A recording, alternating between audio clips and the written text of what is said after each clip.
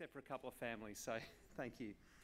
Look, after tonight, this will be the last time we see you all together again before graduation, so time does move quite quickly for your boys. And it was only this time last year I was sitting through the equivalent of this talk, but at St Monica's, because my daughter was graduating St Monica's, and you'll hear a lot of useful information tonight.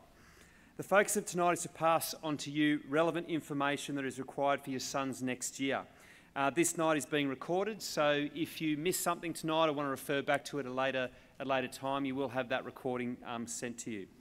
So I don't do a lot of talking tonight. I'll hand over to Lance Helms and Helen Like shortly, but I will start by leading us in prayer. So in the name of the Father, Son, Holy Spirit, Amen. Lord Jesus, you talked about the need for us to have our priorities right and not to hoard possessions. You said that where our treasure is, there our heart and commitment will really be. Touch our hearts that we may love people and use things and never the other way around.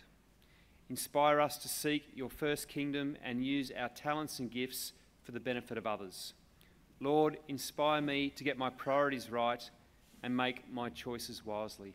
St. Marston Champagne, Mary, our good mother, let us always remember, Father, Son, Holy Spirit, Amen.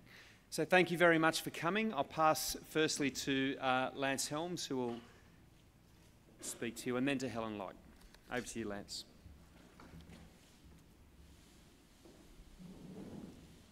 Well, welcome everyone. Thank you very much for joining us today. If you're coming in, there are plenty of seats on this side. So I know we have a lot of people to my right here. Forgive me if I only give you half of my attention for the filming part. They don't see you. Okay, so I'm not ignoring you, but it is just part of how the dynamics are looking today. So, but welcome. All right, one of the things that we are going to be talking about today is QTAC. And you may not know what the function is of QTAC, and that's okay. You don't need to know everything about them. But the main two things that we're going to concentrate on today is that this is the organization that is responsible for calculating the ATAR, and this is the institution that you are going to use, usually, in order to apply for going to a university or another tertiary institution in Queensland. Okay? So the Queensland Tertiary Admissions Centre is what QTAC stands for. All right, so here are a bunch of universities that are involved. QTAC is owned by 7, but actually facilitates enrollments for all of these other universities. But it is not the only way that those universities actually enroll students. It is just one way of accessing many universities through one platform. So please keep that in mind as we go through this presentation, that this is a one-stop shop that can make it easy for applying to multiple universities. Now, do not feel like you need to take notes. We are actually going to share this PowerPoint presentation with you. So we will have the recording as well as this PowerPoint. So we are using quite a few of the QTAC slides. If they look a little outdated or you don't like the colors, I do have to apologize on behalf of QTAC, but please just do your best to focus on what the slides are saying. Now, should your sons be wishing to apply to universities elsewhere, it is the same sort of process with different institutions in different states. UAC, for example, in New South Wales or in Canberra, they become the institution that funnels a lot of different applications as well. So if your sons are thinking they might want to go to Victoria, I don't know why, but they want to go somewhere else, that's okay. There are ways, but the same process is pretty similar. So today, we will just be looking at the Queensland system. All right, so when we're looking at admissions criteria, we look really at two things that we're concentrating on, and that's eligibility and merit. So eligible, are you eligible to get into that course? So every institution that QTAC is dealing with has their own priorities, what they think is important, okay? So if you're needing to pass English, that may be one of the things that make you eligible. Are you old enough to go through QTAC and do this? So if you are not meeting eligibility requirements, then QTAC is not going to be soliciting an offer on your behalf. So we just need to make sure, first of all, that we are being eligible. So this little flow chart that you can see here, you might want to refer to later, but what we're trying to do is help students ensure that they understand they are eligible in order to go through a course. As COVID has made a lot of changes to tertiary education, sometimes there aren't nearly as many prerequisites as there used to be. English is generally one of those prerequisites. So in order to be eligible to go into medicine, for example, and you want to go to a university in Brisbane, it may say you must pass English or an English equivalent, like literature. So as long as you made a C in it, that may be the only eligibility requirement that you need to ensure that you have. But the next part is where it gets harder, and that is with merit. So merit is how well you have done, not just on what makes you eligible, but what was your course of study? So as you can see there are a few things that actually give merit to students when they are going through the application process. There's no one, pathway that students can go through that fits all institutions. They can all be a little different, but just know that all of those listed there are valuable ways in demonstrating the merit that the individual university or tertiary institution needs. All right, so what QTAC basically does is handles offers from universities and provides a platform for applicants to get into universities. And one of the ways that they do that is by doing the ATAR. So what happens with year 12 students, as long as they are ATAR eligible, and they should all know if they are ATAR eligible at the moment, if they are ATAR eligible, they can apply and then wait until they get their results and then figure out what this ranking is going to be. So it's a waiting game. How do you apply for a course of study without knowing what your final rank is going to be? Now, Ms. Light is going to take you through that process so you can hedge your bets. Always good to have a plan, and that's what this evening is supposed to get you to think about. How do we plan for how we are going to be applying? Because there's still a lot of unknowns that are out there. All right, so the ATAR rank. There's some information there. See, there are 2,000 bands that they are placing students in. And it can be very, very competitive. So depending on the course of study a student wants to go in, depending on the city, can make a very big difference for what sort of ATAR that student has to have. So knowledge is important. Students have been given a QTAC booklet, and in the booklet it has divisions on the type of study, and then within those types of study, like humanities, for example, different universities and the different degrees that they are offering. Many of those degrees have what they would expect a student to need as an ATAR in order to satisfy merit. So it gives them a little bit of an indication. Later this month, I'll let Year 12 students know that I have enough information to give them an ATAR prediction. Okay? So that can actually assist students in knowing, are they shooting too high, or is there some other pathway that they might need to investigate? Please keep in mind QCAA, if you know the old OP system, QCAA, which deals with certification, meaning that the high school certificate of education, you have passed high school. This is very different than an ATAR. Two different institutions. So when we're talking about that final rank to get into university, the QCAA has nothing to do with it. Okay, so I'm going to take you through the process, what happens. We're not going to worry about Harry. First thing for an ATAR is students must pass English.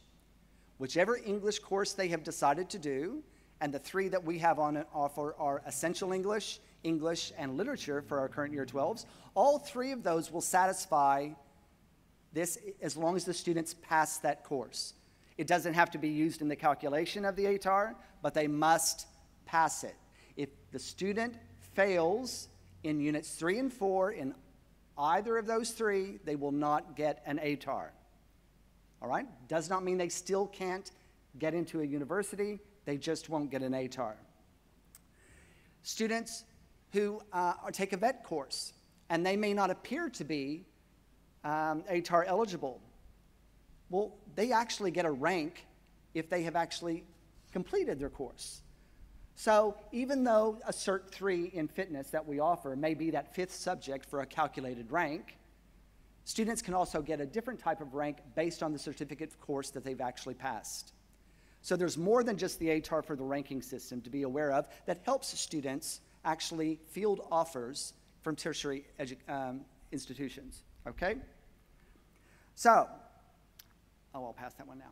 All right, so sometimes parents are a little nervous, students are a little nervous when they hear this concept about scaling, all right?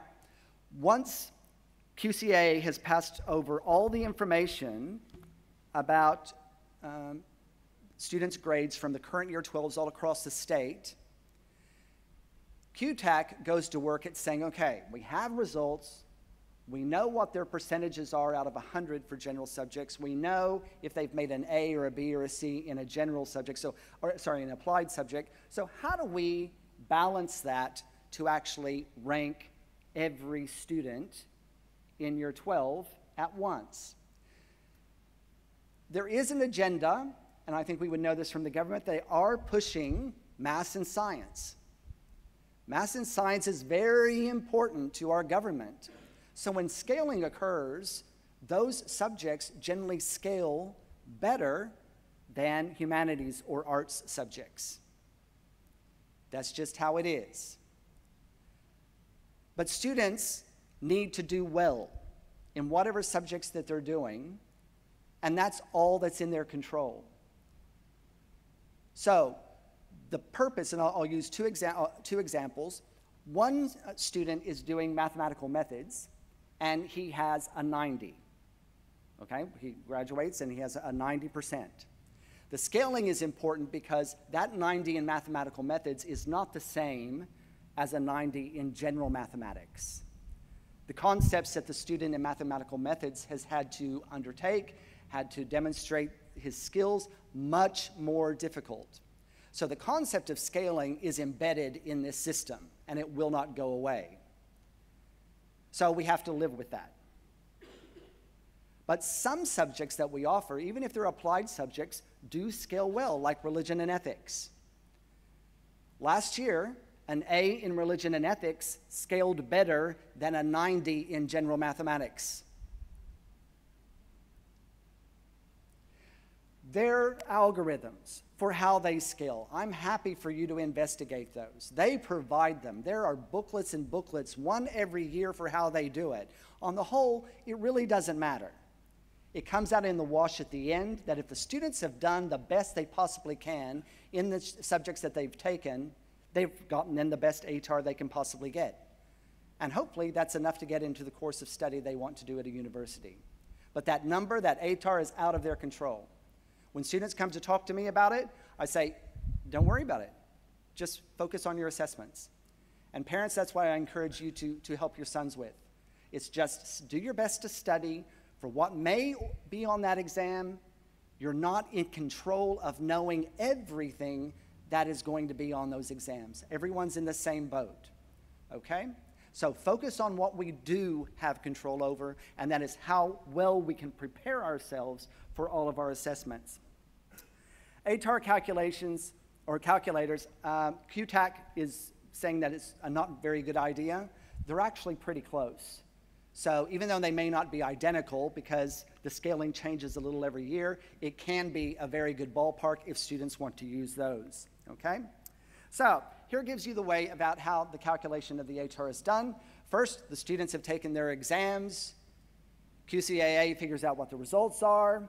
If they have 5 general subjects or 4 general subjects and a general or certificate, they turn all that information over to QTAC. So QTAC then takes that information, all right? They look at vet qualifications, they look at what those scores are, and then they start their scaling process. That takes a while. Once they have done the scaling process, they are going to take the best 5 subjects for each student, and they give them a point value. The student gets a point value, all right? Then once they have that, they rank every student in the state. Okay? So where that student falls from 1 to 17,000, where is he? And then they decide that they are going to create the bands. So in the top 0.05%, there might be 75 students. And then the next 0.05%, there might be 75 students. The closer we get to 50, the fewer students there are in a band. There may only be 40. The closer we get to 30, we have fewer students. So it is very heavy with the number of students in the upper bands rather than the lower bands. So it is not just take the whole cohort, divide by 2,000, and you have the same number in every band, okay? So just be aware of that, okay? But our students are not aware of how well other students are prepared. No one knows. That is out of our control. So keep that in mind when focusing on this number. It's out of your control. You don't know what everybody else is doing. You don't know who you're competing against. But essentially, this is a system. When you are ranked against every other student in the state, it's a competition in that way. All right? So what are you in control of, gentlemen? Your assessments. That's it. Being ready for them. All right. So I'm pretty much done. I want you to know as parents, sorry, did I go? No. I want you to know as parents, we have asked all the students to set up their ATAR accounts as well as their QCAA account, my QCE. Hopefully that is done. It is very important. If they have not done that, they need to. And in order to ensure that that is done properly, they need to ensure that they are using the same information in QTAC as what they have in the QCAA portal for their MyQCE account. So the USI needs to be the same. The spelling of their names need to be the same. The birth date, all need to be the same. Okay? Very, very important. Last thing, though, is about their email address. They cannot use their school email address. So if you're a little weary about them setting up their own email account, you're going to have to let them grow up eventually, and it needs to start really soon, because once they leave here, they won't have access to their email account anymore. So do not use that as part of the information that you're giving. Now, the one thing that we do ask students to do, if they're willing to, is to allow us to see what their ATAR result is. So there is an opt-in or out tick box, and if you do allow us to see your ATAR, that's great. We keep it very, very confidential, but we need that information if you're one of those students who scores over a 90 and we invite back for our academic assembly next year. If we don't know what we have and you say, oh, by the way, I got a 98.5, well, you're going to have to prove it to us, all right? But we have a big process about inviting students back. We love having them back, but we need to have that information. So just be aware that when it comes to that box, are you actually ticking or unticking correctly if you're wanting to share it, okay? Next thing right here about ATAR, if you have specific questions about the process and more in depth, please contact QTAC. I'm not sure exactly why you would really want to, but they're going to have those answers possibly, or the avoidance techniques to go around answering that question. So I'm not sure exactly what you would get from it. I know when I've called, I haven't really gotten the answers that I've wanted, but they have a process. They are there, and they say, please contact us if you do have questions. We will field questions at the end of this presentation in a very realistic approach to you if you have worries or concerns about something. If it is extremely personal-centered, what you're asking about, please wait until after we've closed the session, and then we'll stay back and then have those personal questions for you later. All right? This process is not difficult. The one thing to remember is ensuring that the data that you put in is accurate and that you are meeting deadlines. All right? So as far as the rest of the process, Ms. Light is going to take you through preferences and prerequisites, I think. All right. Thank you, everyone. Evening, gentlemen and ladies. Lovely to be here tonight with you. So what I'm just going to go through with you briefly is about preferences, how you select your preferences, universities that you might be interested, pathways that you might be interested in taking, such as apprenticeships and things like that, TAFE courses that'll be possibly free for you to participate in, and opportunities for you to go through. So in starting off, applying to QTAC, we have got the QR code that you can scan and then go straight through it. The next thing I want to reiterate about is the USI. We went through this with the students and they applied for a USI. If a student was not here on the day, this was a few weeks ago, they will need to get a USI. Every student, regardless of whether they're going to go through the apprenticeship or trade industry or go to university, TAFE, go through a private RTO, they will need a USI. And the same thing starts again, they will need their private email address. So not using a school email, they'll need to have their Louis number, they'll need a Medicare number or a driver's license, anything like that to sign up. So briefly, we're going to just talk about meeting Harry. He's a current Year 12 student, he's on track to get an ATAR, and his favourite subjects are biology and physics. So he's had his sights set on going into nursing, and that's his dream job. So for Harry to remain on track, like Mr. Helms has said, he needs 5 general subjects, or the 4 general subjects and an applied subject, or completed a Certificate 3 or higher. So the only compulsory subject for ATAR is that Harry needs a C for English, English literature, anything like that. So how can Harry find his course options? Really easy. In this Find a Course on the QTAC website, you just have to type in nursing. All done for you. You just press search and then voila, all these universities come up with anything with nursing. Then it's up to you then to click on each one of those individual universities and it gives you options then. It goes through things like the overview of the course, the admission criteria, student profile, and the career possibilities. So it's quite an easy system and it's all there for you. So you can choose, you might, for instance, want to go to ACU. You might just want to go and stay here in Cairns and go to CQU. It depends on what you're doing. You could even go to TAFE and do nursing. So there are many, many options for you to choose from. So again, the grade is required to meet the prerequisite. So for example, English 3 and 4, you need a C, and physics, mathematics, units 3 and 4, again, we need a C to pass. Now, some preferences, some universities say to you, well, you need to have knowledge of a prerequisite. You may not have to have the prerequisite, but you may need to have some background knowledge. In this instance, if you haven't done physics and it says that you need prior knowledge of it, it might be of benefit for you to do a bridging course or to brush up on your physics. So it's not a certainty that you must have it, but you must have the knowledge background to be able to do that. So that's quite specific with every individual university. They'll offer you the opportunity to say that you have prior knowledge to a different unit, even if you haven't done it at school. So preferences.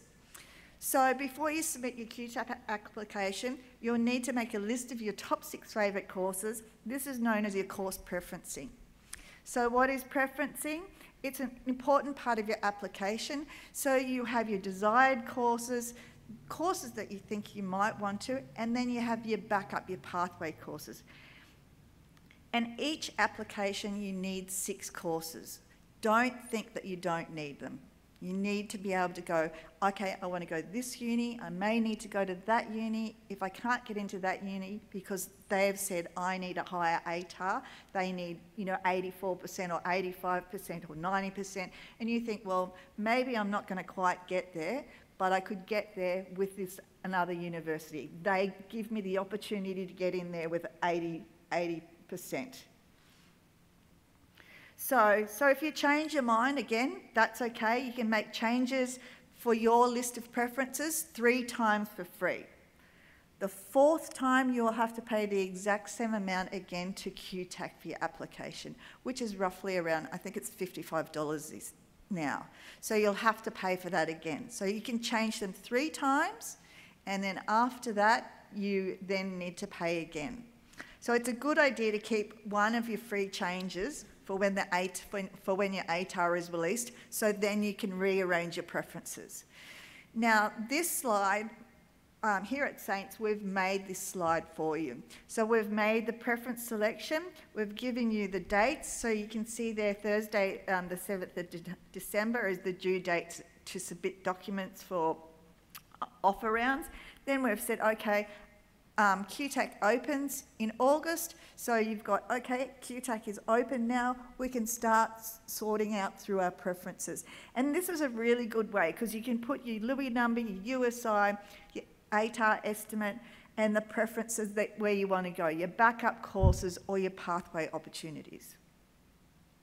So we'll go back to Harry. Harry knows he really wants to do nursing, but it's a really good idea to have a backup plan. So Harry's been researching the backup courses and pathway options just in case he can't get straight into nursing. So when it comes time for him to make the course list, he should start by thinking about the order of the list. Okay, so Harry, he really wants to go to a Bachelor of Nursing at UQ.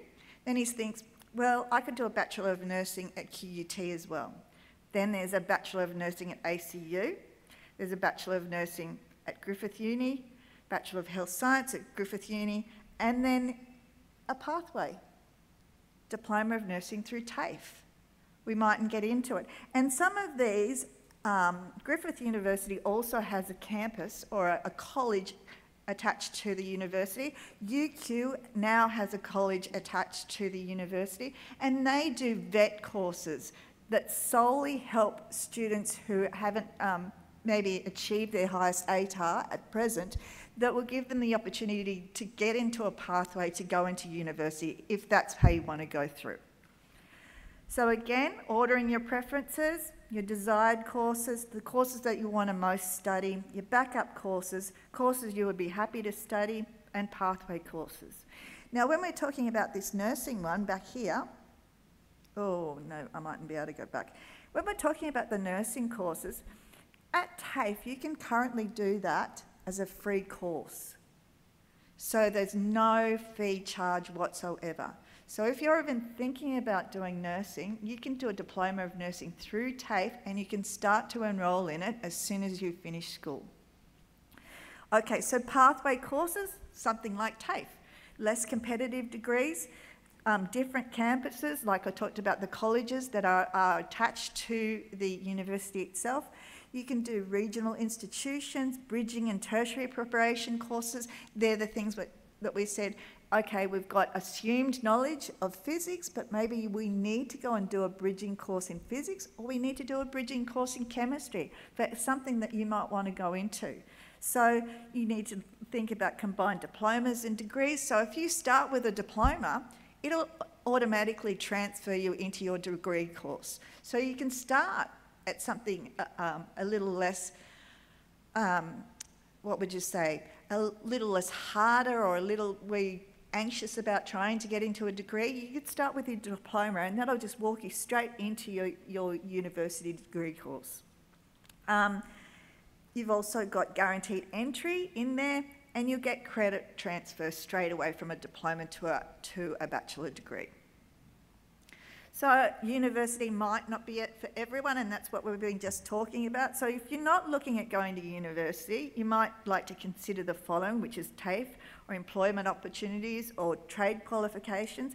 But like I said now, the universities have attached vet qualifications. They are now registered training organisations, and they're helping the pathways for students to get into university if that's what they want to do. Or to just go there, be part of the university system, they're around their mates, all that sort of thing, and then they can just do their trade qualification, and that's it. Just leave happy, and then they can go off and get into the workforce or go into an apprenticeship, anything like that. So don't forget QTAC's there to help and match students with the right opportunities for them. So there are options available to you, and there's always assistance there, and you can ring them on the following number. Okay, so what happens if you get an offer? You get there's 2 rounds. There's one in December, and there's also one in January. You're thinking about doing 2 courses. One course is an offer round in December, and then another course, still with nursing, say what Harry wants to do, there's another offer round in January that you're really looking and hoping to get that one. So what will we do? So you've got an offer, fantastic, but you then say, what now? So we're looking at, I still really want that university. I've been given the opportunity to get into Griffith Uni, and it gave me the offer in December. But I really want to go to ACU, and ACU doesn't give me the opportunity to go to it until the offer round in January. So what you say is, okay, I'm going to conditionally accept this offer. So I've got my offer, I got in on my first round in January. So, in December. Then I say, okay, I'm conditionally going to accept that, but ACU is really my dream job. That's the one that I really want to go to. That's the university. So then you get your preference and you change your preference to be number 1. So you originally had your university, Griffith University, as number 1 because it was offered to you in December, and you had your ACU one down at number 4 maybe. So then you say, okay, I'm conditionally going to accept this one, but I really want to get into ACU. So you put ACU up top, and in January, if it offers it to you, you can accept it, and then you don't have to worry about the other one, because you can accept the January one, and the December one will go away. So you just reject it. You can defer if you're not sure whether you want to go to university for the first year. You can defer to 2024, but you need to go to the university websites. Each individual university has their own requisitions, so they will decide whether you can defer or whether you can't defer. They may only let you defer for 6 months, or they may let you defer for 12 months. It'll just depend on the institution itself. So what else do I need to know about responding to an offer? If you conditionally accept an offer, you will need to rearrange, like I said, your preferences. Make sure they sit above the original offer, okay? So, and if you need to contact QTAC, if you're having problems, and a lot of the students used to actually come and see me and say, how do I do it? How do I order my preferences? That's fine too. So what else do I need to know about responding to an offer? So if you enrol in a course and you no longer wish to study it, withdraw from it. Withdraw from the institution. Check your offer email and make sure you inform someone so you don't get charged for it. That's the big thing. You don't want to get past that census date and then the student has to actually pay for that unit, those units that he's enrolled in already. So make sure that you've got the right time frame and that you check your offer and the details. More about Harry. During Year 12, he's struggling and he has some personal problems. So what does Harry do? He says, well, I don't think I've been coping with this all the way through, so I may need some help with some adjustment schemes. So there are adjustment schemes, and these are, ATARs can be calculated against this. And so an application is accessed through these educational adjustment schemes. So Harry may have had some family issues, so then he needs to download one of these forms, and these are, maybe he had financial hardship, the home environment and responsibility, like he had to take care of his sick mum or dad or something like that.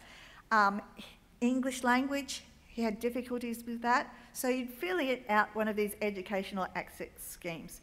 Some personal illness or disability, or there was something with the school environment. One of those you may be able to apply for. So other adjustment schemes, regional schools, school relationships, subject schemes, elite athletes, introductory studies, equity, Aboriginal and Torres Strait Islanders all have other adjustment schemes, but they are institutional wise. You can't just say they're one size fits all. It's all depend on each institution, and they will give you different amounts of points towards it. You still get your same ATAR, and then the institution will adjust those points per se. So QTAC will give you your ATAR, nothing changes. If you get 88, you get 88. But then with the institution, they'll adjust it maybe 2 for a regional access scheme form. So you can get up to 2 points with this. So if the regional institution, so now that we've got into, say, QUT wants a 90, but you only got 88. If you've got this rural access scheme, you'll get 2 points, so it'll take you up to a 90. That means you can get into the course generally that you've preferred to get into. So that way, these things benefit you. And of course, these will all be put up on the portal for you to be able to look at tomorrow or the next day, depending on when it's uploaded onto the portal. But the students have all been sent, I've sent them a link for all of these already, so they do have access to them from an email from me. Courses, easy. Like I'm saying, it's easy to actually go onto the QTAC website now. It's made it very simple. It was a bit overdone a couple of years ago, so they've taken it back to very basic. So you can see there's ATAR registration, your QTAC application, key dates, course search, and career finder. So everything that you probably need in a one-stop shop. Easy, like I said, finding a course, just type it in there. You can select by institution as well, and you just hit the search button and away you go. So for this one, I've selected arts, and up comes all the arts that I want to. In the filters, you can actually search for different situations. So I could search for business and tourism on the left-hand side. So your filters are on the left, and then you're just doing your general searches in the right-hand side in the Find a Course. So you click on the actual university, and it will come up all the information about the course overview, the HEX fees, the code, what you need to enter into your QTAC application if you want that course. Gives you your start dates, how many years it's for, if it's going to be for 4 years or if it's going to be for 3 years, or if you want to do it part-time over 6 years or 8 years, whatever it is. It gives you all that information just there. Again, arts, I wanted CQ University. I typed in that I wanted to go to CQ University, and then it gives you all the applications there for where you want to go to. Again, here is your course overview, your admission centre, your student profile, and career possibilities. So it's very detailed, and it gives you a lot of information about it, background. And of course, the cost here, the fee is, so you're looking at $10,313. Bachelor of Arts again, there's your admission criteria, all the rest of it. So additional courses. Maybe university, like I've been saying, doesn't sit right for you. So, okay, if you want to be an apprentice, you go onto the Australian Apprenticeships website. Detailed information. It has so much information there that you couldn't get lost in it. It talks about what is an Australian apprenticeship. So it's a national apprenticeship. It's the same as us going to university or going to TAFE or going through a registered training organisation. They're all nationally recognised within Australia. So it tells you about how you can find an apprentice network provider, and that's the ASIN. So, or you can go through a registered training group. So a registered training group will help you find an apprenticeship. So they will be a registered group that actually goes to employers, finds the employers and says, do you need an apprentice? And the employer says, yes, I need an apprentice boilermaker, or I need an apprentice carpenter. Could you help me find a student that will fit into this group? So your group training, they'll help with wages, with subsidies, how you fill in your applications. They're all about helping you. And they're also working within the government, so they have to get a licence to be able to be an ASIN as well. So again, here's a group training organisations, the goals, they create more employability. And if you're not happy with your apprenticeship, they can move you to different places as well. So if you want to change, you're not really happy with the place that you're working in, the workplace, they can often help you to relocate and continue your apprenticeship as well, or change into something that you might be more interested in, and that can be of benefit as well. So your ASINs are there. You've got the Busy Work Group, MEGT, Serena Russell, MASS. They're all nationally recognised, and they're all great support networks. So they will help you out no end. MRAL is another group training organisation. We've got one we've got MRAL here in Cairns. We've also got Skill 360 that'll help you set up your apprenticeship. Now, the other big one is TAFE, and we've had TAFE here with us this evening. This system works very similar to QTAC with your trade training and your courses and the offerings that they provide you. And as I suggested before, get job ready with free TAFE. So TAFE is offering free courses in 2023, and it should carry through to 2024. So as soon as you finish school, what is it, November, you can actually then apply for a free TAFE course, and it could be a trade, a carpentry, anything like that. So you can actually start working on your skills if you want to. Now, this was the other thing that I picked up earlier today, and this is the fee-free training course for nursing students that is open to all students that have completed school. So if you've completed Year 12 in November, you can apply to do this. So you don't even have to go to the university or do a diploma through them or QTAC or anything like that. You can apply directly to TAFE. There are a number of free training programs, and so I'd suggest if you're interested in something like that, that you really hone into going and having a search through here. Again, TAFE will help you go through the university pathways, and you can download the pathways guide from them. Key dates for you, so QTAC, applications Tuesday the 1st of October, so 1st of August, sorry, so they're already open, and on-time applications for semester 1 are due by Friday the 29th, 2023, and time for when most offers are released are on the 11th of January 2024 and Friday the 8th of December 23. So you cannot change your preferences after this date. You've always got to change your preferences prior to them being delivered out. So applications, apply early. Don't apply too soon. Think about it. Make sure you've got your preferences all sorted.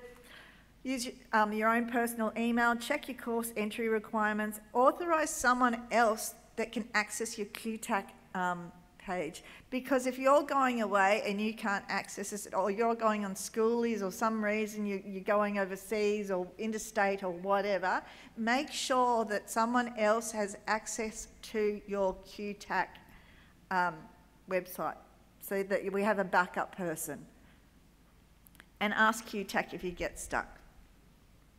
Extra help, there's fact sheets on the QTAC website, so they keep a range of resources there.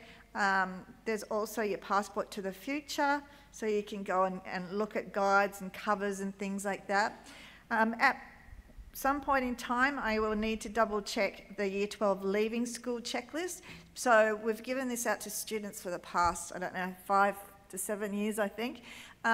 These have all got links for you to be able to utilise to get your Medicare card, to go on and get your enrolment for electoral commission. Even if you aren't 18, you can already enrol so that you automatically come up when you're 18 that you're already enrolled in it.